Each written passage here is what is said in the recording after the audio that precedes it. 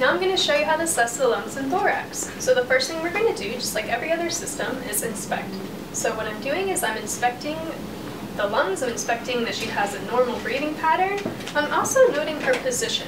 Okay? So she's sitting upright, she doesn't seem to have any trouble breathing, I don't see any shortness of breath, and I also don't see what's called the tripod position.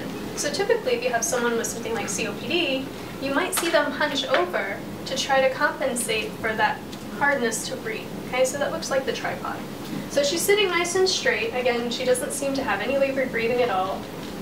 She seems fine.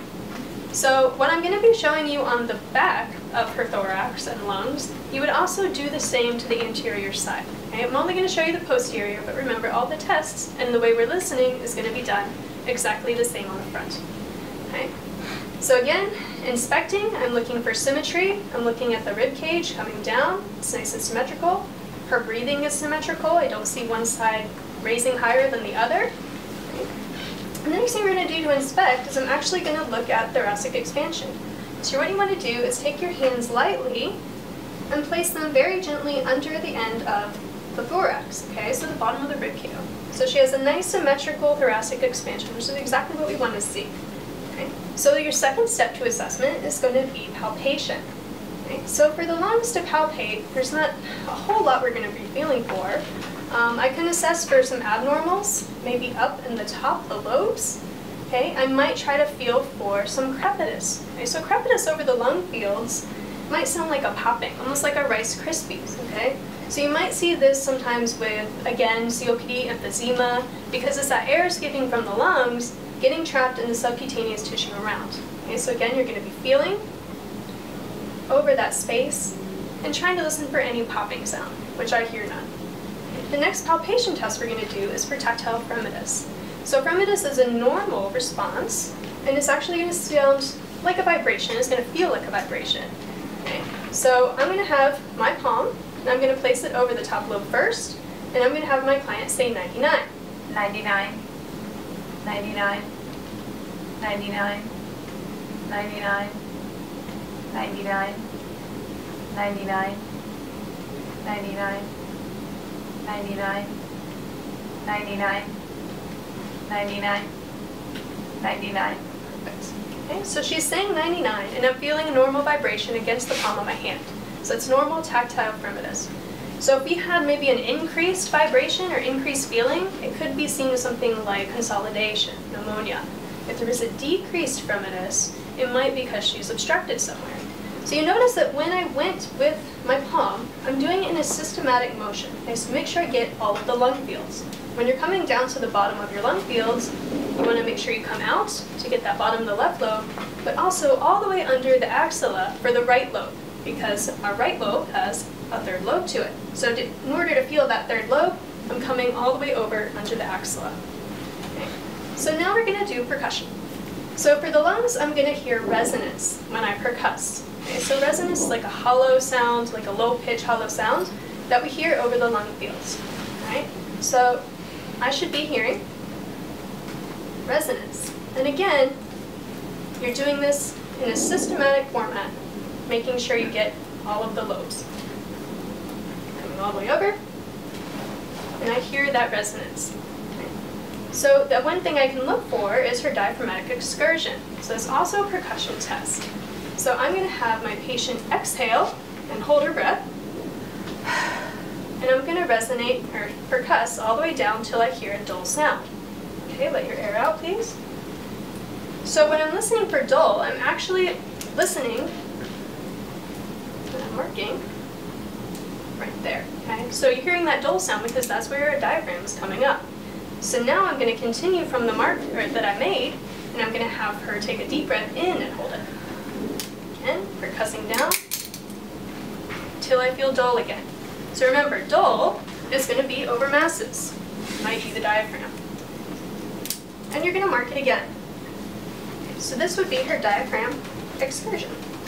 And a normal diaphragmatic excursion on an adult is going to be anywhere from 3 to 5 inches, or excuse me, centimeters. Okay, so she is fine.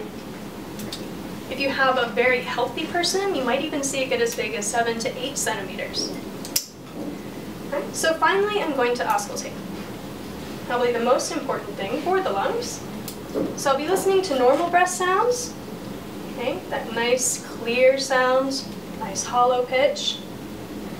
And remember, you're going to want to start from your top lobes and move systematically down. So you're just going to have your patient take deep breaths in and out. And you want to push your stethoscope hard enough into the skin to leave an imprint. Okay. That way you know you're actually listening. And realistically, this should be done without a shirt or your patient's gown getting in the way. Okay. Again, you're listening for those clear sounds. So some adventitious sounds you might hear could be something like crackling, which again sounds almost like a water. It sounds like bubbling. And that could be related to consolidation or pneumonia.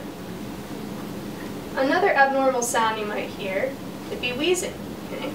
And if you do hear a wheeze, that you want to note if it's on inspiration or expiration. Sometimes it could be both. So wheezing is very common with people who have asthma or people who have COPD.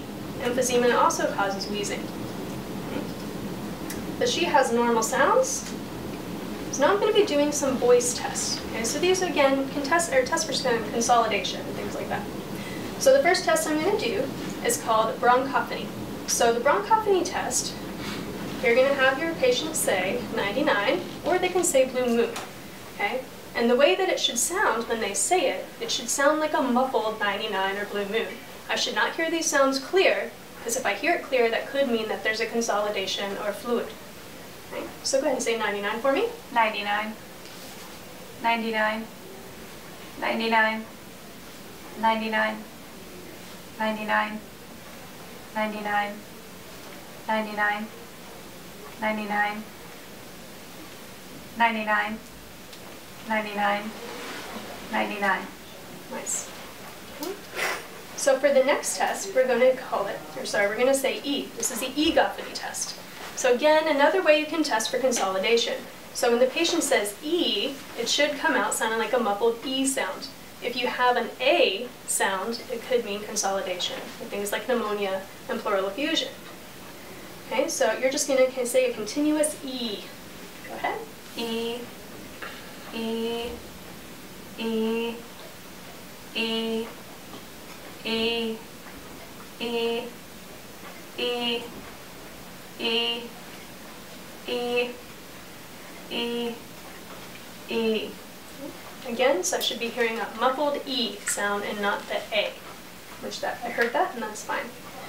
So finally, we're going to do the whispered voice test. So another way we can test for consolidation. Okay, so any one of these tests will test for consolidation. So you don't have to do all three, but I want to show you all three so you have your option. Okay? So for the whispered voice test, she's going to whisper 1, 2, 3. And again, I should hear absolutely nothing, or I should hear a very, very faint muffled 1, 2, 3. If you hear a clear whisper 1, 2, 3, that means you're going through consolidation or fluid. Okay, so go ahead and whisper 1, 2, 3.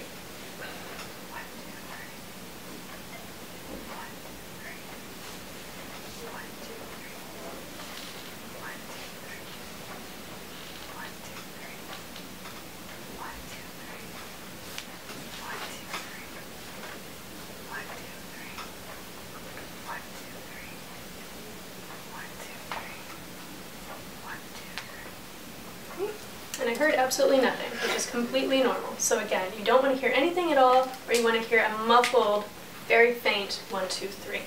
Okay? And that is all I have for the lungs and thorax.